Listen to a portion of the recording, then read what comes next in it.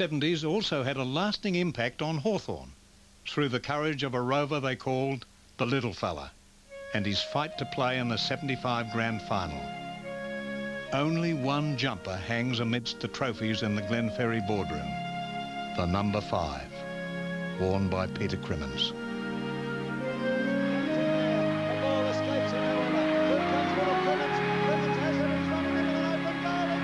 Of all the players in my career, Crimo had the biggest influence on me. I'd say Peter Crimmins is the best rover that I've played on because he'd give it all to you, and he'd give his all to his club. So tenacious, so ferocious, so competitive on the field, worked really, really hard, gave nothing away, he asked no quarter, and he certainly played the game that way. But once he was part of Hawthorn, he was just Hawthorn through and through. There was no other club. I'm a Peter Crimmins fan. I love the little bloke. We used to give it to each other down in the forward pocket at Hawthorn. But while Sheedy and Crimmins were slugging it out, the Hawks skipper was battling what was first described as a groin injury. 1974, we found out Peter had carried the injury all during the year, but being 26 and being a super fit, supposedly super fit footballer, athlete, we weren't too concerned about a swollen testicle. Then we weren't concerned at all, Peter and I weren't concerned at all about cancer because he was 26 and in fact, that long ago, you didn't even mention the word cancer.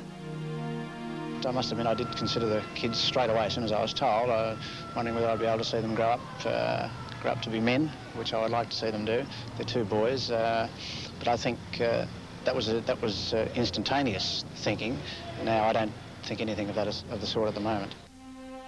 In September 1974, doctors removed a testicle, and after 2 prolonged sessions of chemotherapy, Crimmins fought back, intent on captaining Hawthorn in the 75 Grand Final. On the Thursday night before the game, the selection committee of Kennedy, Crimmins, Vice-Captain Don Scott and Chairman of Selectors Ken Herbert picked the team. We'd known about the problems that he was facing and had seen him fall over and get up again and fall over and get up again. He was the captain of the side. I suppose everyone knew the sort of effect that he'd have on other players around as far as building them up and you know, doing it for him. And I suppose through sentiment we felt that he'd get the nod. I sort of thought that he wasn't fit. Well, in fact, I knew he wasn't match fit, but I just had a hunch that his presence on the field might do something for the team. But I didn't have the guts to follow my hunch through because the stakes were, to put it mildly, pretty high. He was an absolutely shattered man, shattered. It's the most disappointing and the most upset I've ever seen him. He told me in no uncertain terms what he thought, and I didn't blame him for that either. I think I would have been the same.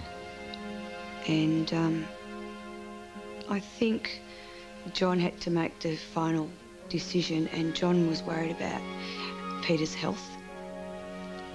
So he didn't play, and we lost.